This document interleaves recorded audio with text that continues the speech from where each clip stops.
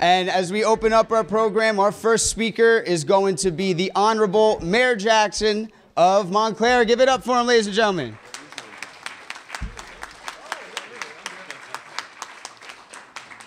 Good morning, everybody.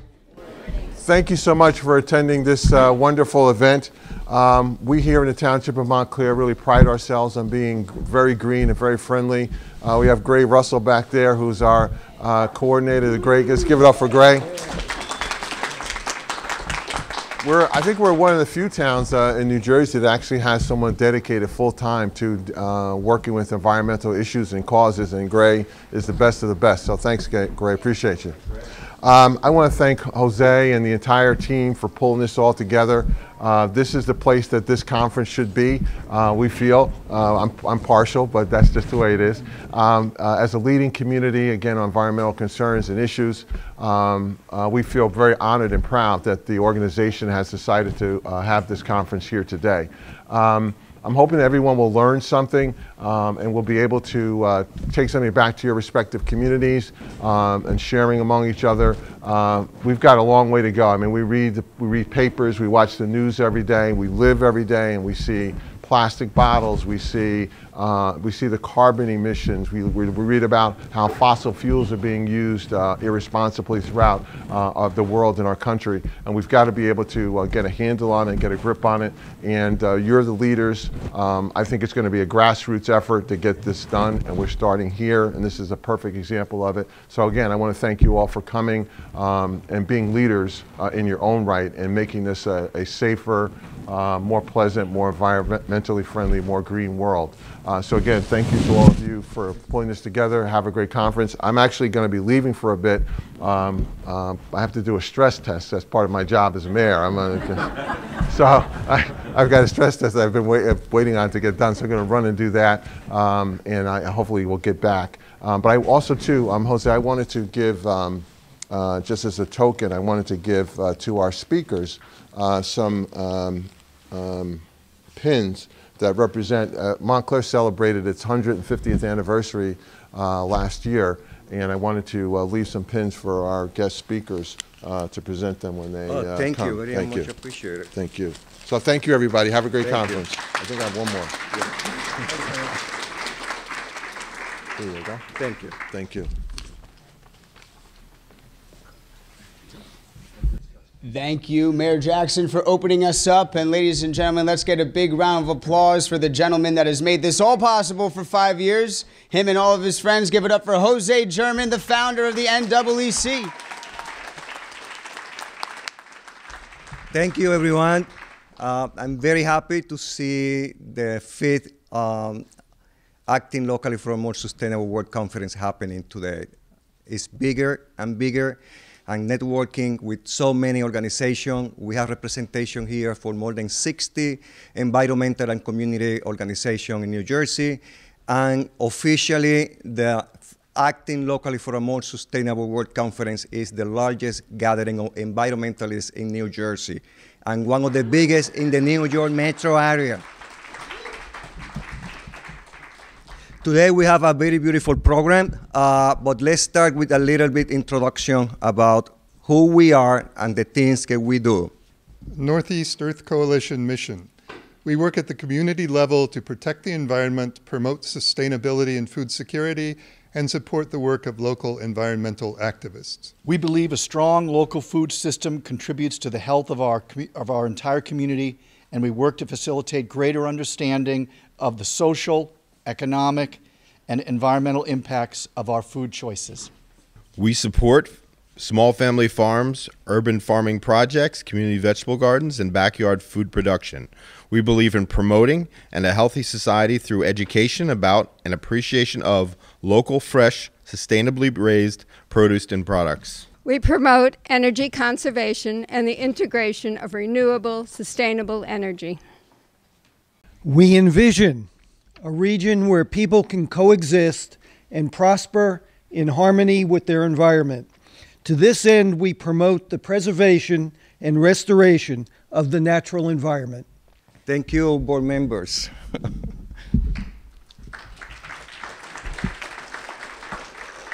Let's talk briefly about our environmental initiative program. We offer training to educate the public about environmental issues. Also, we sustain and promote environmental restoration to create different levels of educational projects in town, like the Crane Park demonstration garden. We can see this before and after. This is a pollinator wildlife habitat educational garden. We installed there an interactive sign, which is connected to a lot of information, not only about the history of the community, but at the same time includes profile for all the plants and insects and butterflies here coming to the garden. This project is already our official project for the Pollination Project, the National Wildlife Federation, the Cersei Society, the Monarch Watch, and Rockers Stewardship Program.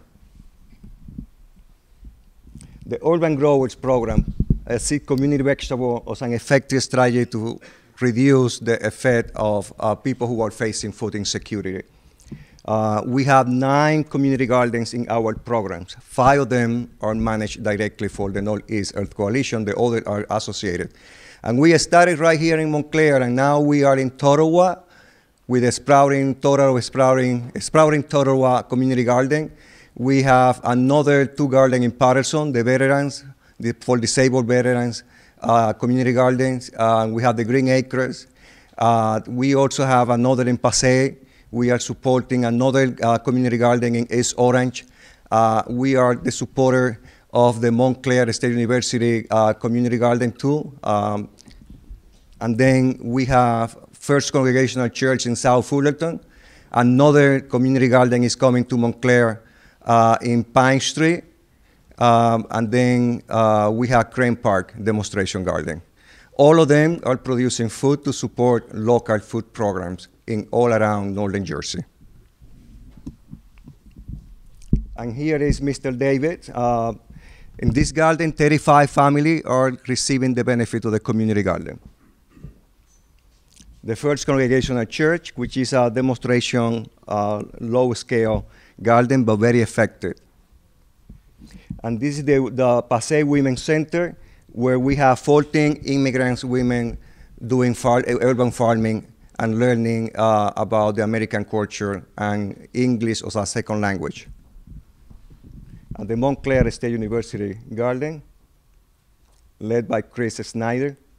The Organic Village at the Veteran Garden, which is very significant and meaningful because it's a therapy for PTSD for the veterans, and they are doing a great job there, to the point that 2 years ago they have a surplus in the garden and was donated to Tony's Kitchen in Montclair. The Stream Restoration Project is one of our environmental projects in Brookdale Park. This is a Rocker Environmental Steward project co-sponsored by Brookdale Park Conservancy and the Coalition.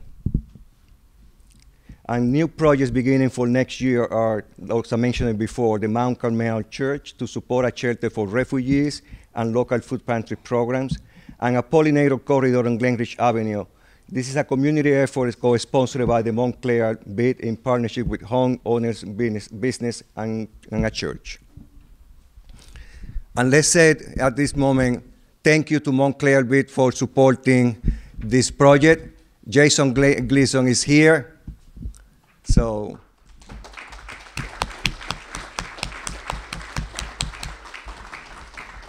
a project that we supported in Pine Street and we are missing a lot, 73 Sea Gallery Community Garden is gone, unfortunately. We hope that never happen again in our community, and that is why we are replacing that corner of meeting and community with another community garden in the same street. The East Orange Community Garden led by Mark Cheatham in East Orange. The Sprouting Totowa, and we have here April Corvo, which is tabling in the corner around. She's now an entrepreneur also. Let's support her and her efforts. Thank you. The Community Outreach Program connects with environmental activists and community groups and build partnership with other organizations to support the mission of community groups and environmental organizations. And collaboration is the things that we basically do, like today. The 2019 Acting Locally for a More Sustainable World Conference, the Earth Day celebration, the butterfly release at Crane Park, which is a huge, very popular event every year happening. Kids love it. We take advantage of our opportunity to teach others. We share the knowledge with people who are new to the movement. And we enjoy so much doing the things that we are doing and share the joyful accomplishment with others in the community. We motivate volunteers and work hard to improve our communities.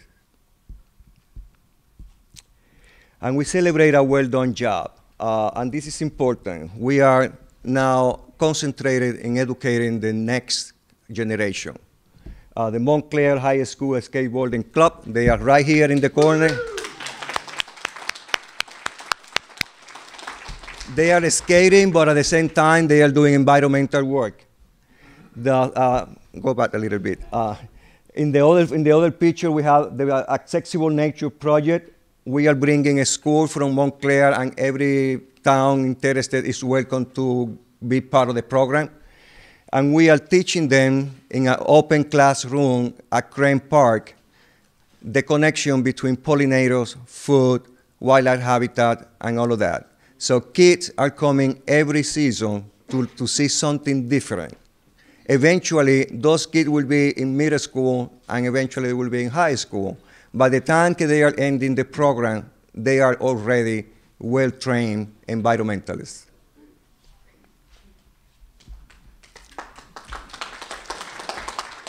We grow, we harvest, and share the bounty to make food affordable and accessible for everyone, and that is in our hands. We have the capability to do it.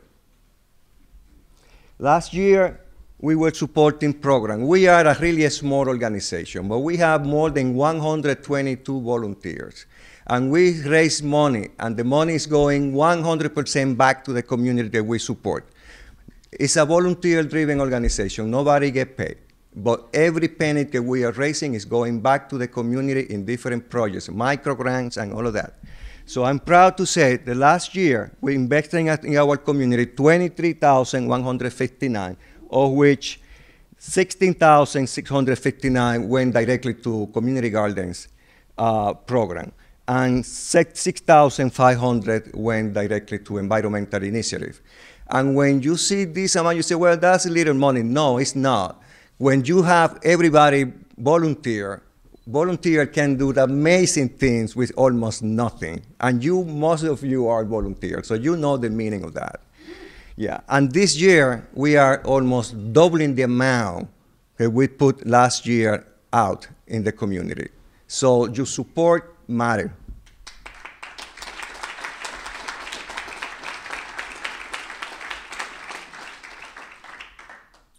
Let's help together our community leaders to achieve their dreams. We had 24 community events last year and a new partnership. We grew more than 5,000 pounds of vegetable. We have 110 volunteers, and they donated more than 2,000 hours, equivalent to 110,000. And that is the impact that we are having in the community. We had new collaboration with the New Jersey Native Plant Society for garden tours and workshops. We have a 5 years already collaboration with the Pason Women's Center Community Garden. We also have collaboration with Bike and Walk Montclair. They are right here in tabling. We also have collaboration with Montclair Co-op School for classroom, open classroom at Crane Park. We also have collaboration with the Montclair Skateboarding Club, Cultivating the Future Environmentalists. And we also have collaboration with Montclair Design Week. They are right there.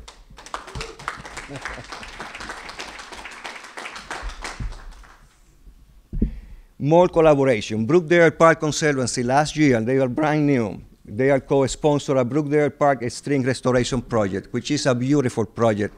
And later on, probably we can talk about that. We also have collaboration with Rocket Environmental Stewardship Program. They are here tabling in somewhere. Amy, thank you for coming, for all the work that you are doing. And we have many more projects working, to work with you and the Rocket Stewardship Program. Another collaboration was I mentioned it before, the Montclair Center bit will be sponsoring the pollinator corridor in Glenridge Avenue. This is a huge, very important project because almost it's a mile between the Bay Street Station and Bloomfield Avenue and Glenridge Avenue. And we are planting pollinators plants all along the avenue using private land, public land, space, and business owner properties. And the second important alliance for last year is Our Lady of Mount Carmel, and they are sponsoring a community garden with us for refugees from Mexico, Guatemala, and Central America. And thank you for all the wonderful support and for helping us to make the 2019 our best year. And I put that picture on purpose because this little kid that we see here with a red shirt is Alan Berkowitz. And he was with us 3 years ago. Alan, could you please stand out here? Yeah, you were there. No. So it continued, keeping the kids interested in becoming environmentally conscious citizen. And that is great to see them, years later coming back. Thank you for all your work.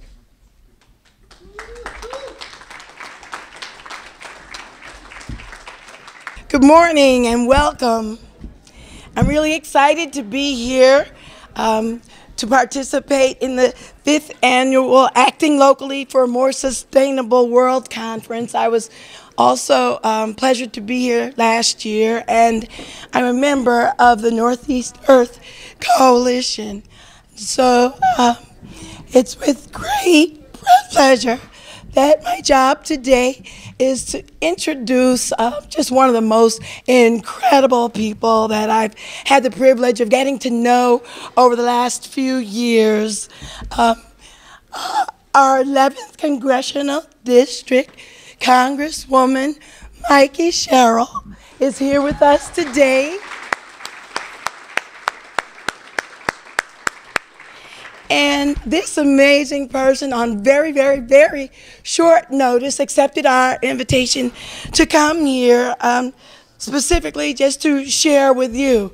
So I guess about a week ago, with her very, very busy schedule, when we saw that she became the chair of the Environmental Subcommittee for Science, Space, and Technology for the Congress, we reached out to her.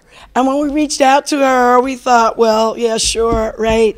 It's less than a week away, and she's got a lot to do. But to our surprise and to our gratitude, she agreed to be here. She's here today. And just in terms of background, for those of you who don't know, she is a former Navy helicopter pilot. She's also a former prosecutor. And in 2019, when she was elected to represent the 11th Congressional District in Congress, she took Washington, D.C. by storm, and she has continued to do so. She manages to balance all of the job responsibilities that come with Congress. She manages to take time for hometown and to sit with us and address that and maintain a beautiful family as well here in Montclair. So I'd like to introduce Mikie Sherrill and just thank you so very much for being here.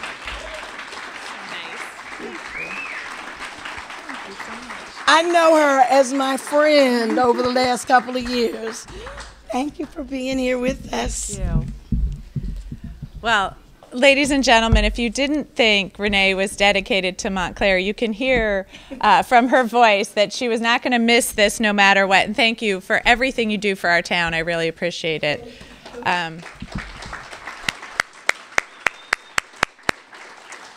Thank you, too, to Jose German, to Mayor Jackson, who I saw earlier, obviously Councilwoman Baskerville, and all of today's attendees. Thank you to the Northeast Earth Coalition for bringing us together for your 5th year and for your commitment to our environment.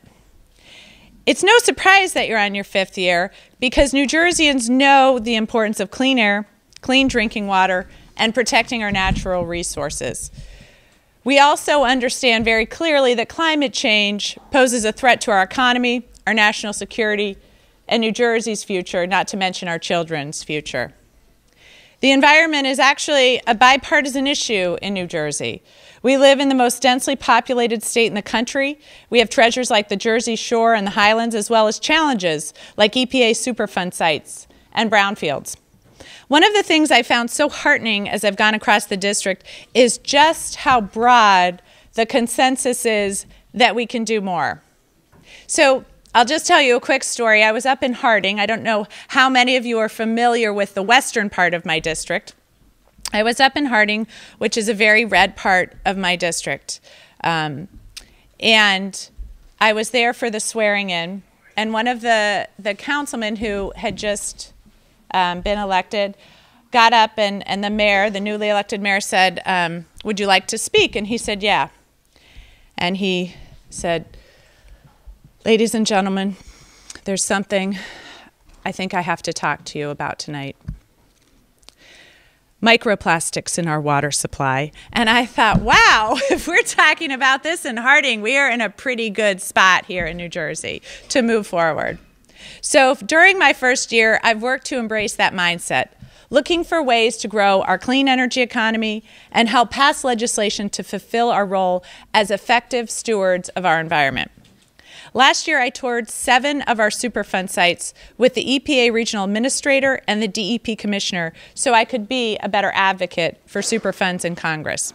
I then voted for a $55 million increase to the Superfund program.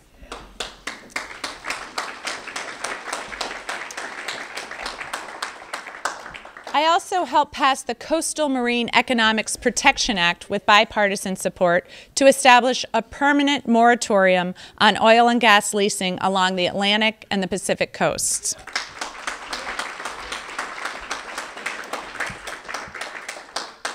I proudly worked for a permanent reauthorization of the Land and Water Conservation Fund, a program that has helped the Great Swamp National Wildlife Refuge, Camp Washington, and Foley Field Park, all right here in the 11th District, increase their conservation efforts. I've also met with our mayors who represent the communities along the shores of Lake Hopatcong to make sure local, state, and federal officials work together to protect the lake and counter harmful algal blooms, or HABs. Lake Hopatcong is the largest lake in New Jersey, and the lake was closed for most of the summer, this past summer, impacting residents, businesses, and the economy of Northwest Jersey. So the state is putting together a package of grant funding and loans for local municipalities dealing with HABs, and just last week, the Morris and Sussex freeholders announced they would partner with local municipalities to help provide the matching funds needed to qualify for these state grants. I've taken this fight to Washington, pushing for a $345 million increase to the Clean Water and Drinking Water State Revolving Funds.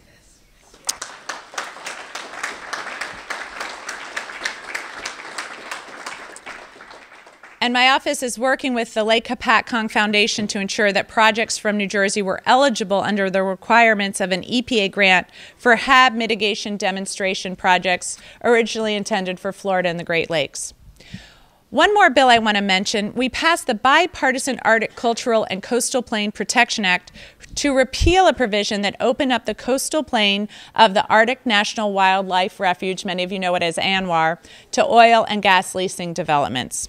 And believe me, even though ANWR is about as far as you can get in this country from the 11th District, as many of you know, our residents care deeply about this. And in fact, I'll never forget the first question I got as a candidate when I was at a Fridays for Frelinghuysen. Somebody said, what are you going to do to protect the ANWR? Well, I'm glad to have fulfilled the promise to protect the ANWR last year.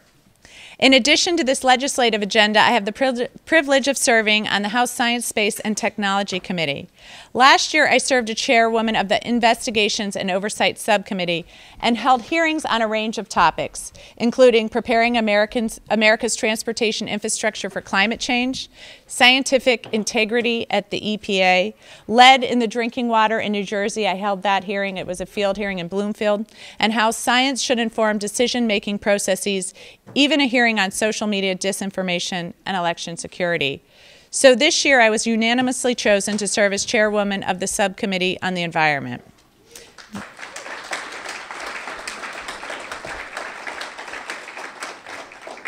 The subcommittee oversees environmental, climate change, and weather research.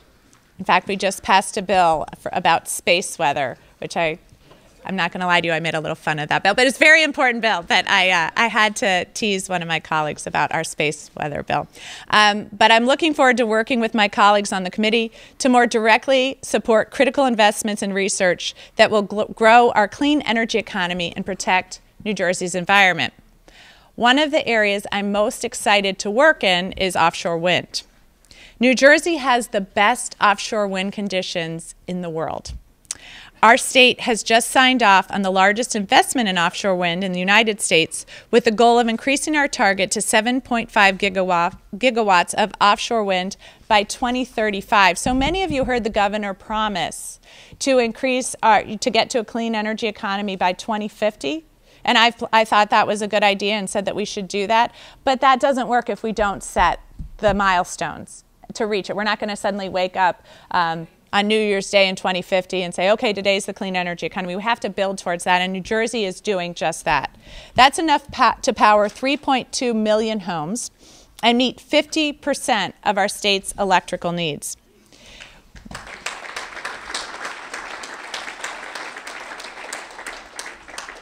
We have to position ourselves as a leader in the clean energy economy, not just because we deeply believe that and think it's good for our children, but because that'll be good for our state and for our state economy. We can be a leader in clean energy innovation. Often when we talk about climate change, we focus on the big, bold ideas like constructing offshore wind turbines or installing blocks of new clean energy infrastructure and investing millions of dollars in accelerating the transition to a lower carbon economy. And these are essential components of addressing climate change and putting our nation on a path to building a cleaner, more sustainable future. But too many times people forget to talk about how we can also help mitigate the effects of climate change by directing resources to conserving our existing land and ecosystems. So that's why I love the fact that the theme of the conference this year is acting locally for a more sustainable world.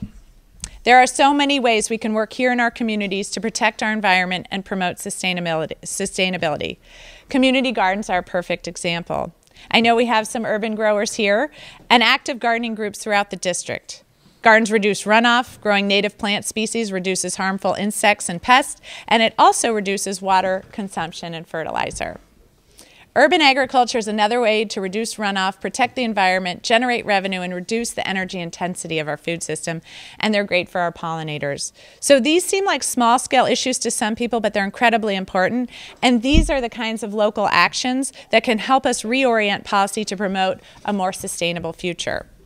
So the House is going to consider a major highway and infrastructure bill soon.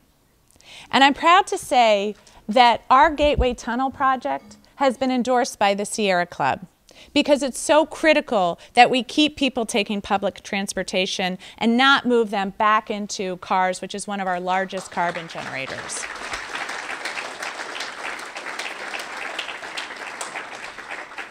And I love Bike and Walk Montclair. Because we need to do more to protect safe streets and get people on bikes. And I'll tell you, we had the chairman of the Transportation and Infrastructure Committee stand before the caucus and say, we've seen great gains even in a place like Michigan. And you would think Michigan might not be the place they'd start for a biking economy. And they said, no, we get fat tires, we bike in the snow, everybody loves it. So I said, great. And I mentioned pollinators a little bit ago. Because of the work of advocates like you, we're now thinking about how we can direct the U.S. Department of Transportation to work with states to grow pollinator-friendly species in highway medians and roadsides.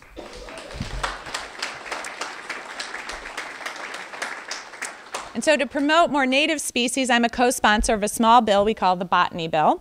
I admit, when I first decided to run for office, I never quite expected to be a champion of the importance of botanical sciences. But the federal government is the largest landowner in the country. Native plants are so critically important, and they're under stress right now, as many of you know firsthand. So we only have one botanist for every 4 million acres of federal land, and we're projected to lose nearly half our botanical expertise in the next decade. So yes, I'm part of a bipartisan group of lawmakers pushing for more federal investment in native plant species and botanical research.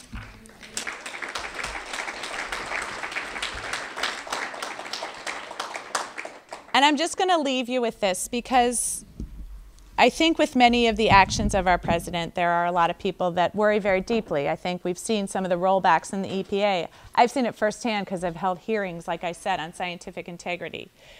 But I'll tell you, despite the fact that the president seems to be trying to have a very regressive view on climate change, you don't see that across the board in Congress, even from Republicans in Congress. I think you would be hard-pressed to be a member of the Florida delegation and not engage in what needs to be done to address our climate issues. You'd be hard-pressed to now be a member of the delegation from Texas and not be concerned about our climate change issues. So we are seeing a growing group in Congress accepting that we need to do more for climate change, we need to do more for an environment. And I do believe that New Jersey can be a leader in showing the rest of the nation how we move forward. And I think our investment in clean energy is such a critical investment for our state, and I'm looking forward to working with the governor to continue to see how I can support that as a member of Congress. So thank you all so much for having me.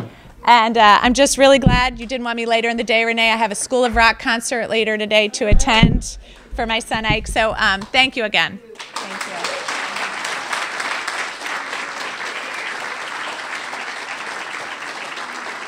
We are recognizing the work of many community activists, not only in Montclair, but all around. So this year, we have 3 local community activists that has been selected to be recognized for the outstanding work that they are doing to benefit people facing food insecurity, supporting youth program, and celebrating 100 years of service in this community.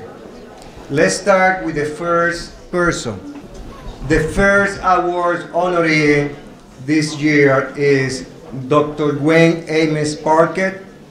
She has been an advocate for people suffering homeless and food insecurity, and her work also in several college campuses for students facing food insecurity has been outstanding.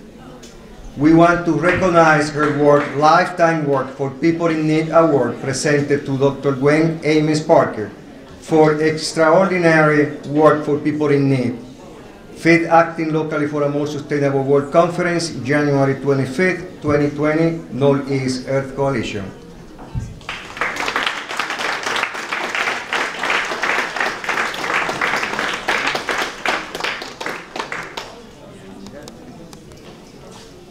Thank you so much for this honor. It is my pleasure to volunteer to serve the homeless and the food insecure in our town.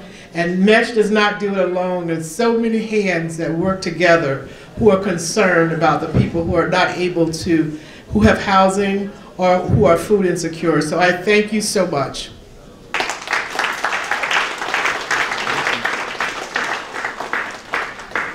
And the second honoree is our board member, friends, and people, a person who is so much loved in this community, Gwen Pason. Gwen has been active everywhere with Montclair Make Music, a skateboarding club, the community, the LGBTQ community. He has been an extraordinary life for the community. And everywhere, in every good cause, Greg Pason is behind. So we recognize you for your community activism with the award 2019 for your extraordinary community work, 5th Acting Locally for a More Sustainable World Conference, January 25th.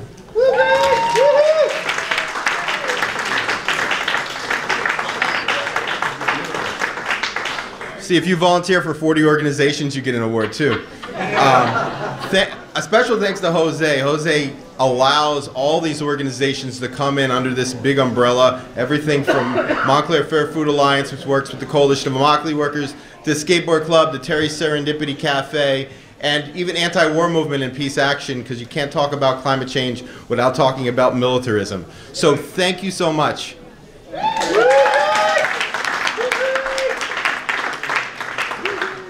And our last honoree has been an environmental pioneer for now 100 years. And they are celebrating the 100th anniversary. The Montclair Bird Club, tracking migration for over 100 years, counting birds passing through Montclair, documenting everything about birds and migration, doing field trips all around. 100 years, that is remarkable. So we need to recognize them because they have been pioneers, not only in Montclair, but in New Jersey. And this is a big thing. So we are very honored to recognize the Montclair Bird Club for the work that they have been doing.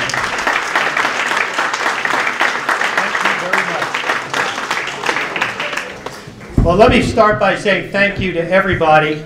And just to put some things in perspective, if you look at our old documents, which you can on our website about the Bird Club, you'll find that all of your environmental efforts can actually be tested. We can see how well things work by looking at the patterns, looking at the bird populations, looking at the increases, the declines, mostly the declines, and you can get a very good picture of what's happening around the world and specifically in the United States. Fortunately, not all of the bird populations are suffering, but quite a few are.